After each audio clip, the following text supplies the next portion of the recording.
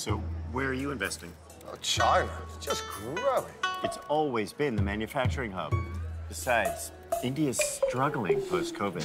Of course. Sir, actually India's management of COVID has been much better. China's situation till date is unclear. After zero COVID lockdowns, China is gradually losing its supremacy as manufacturing leader.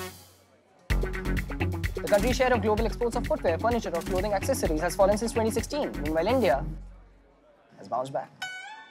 So by the looks of it, India could become the global manufacturing hub by 2030. Presenting Vantage with me, Palki Sharma, a first of its kind global show with an Indian perspective.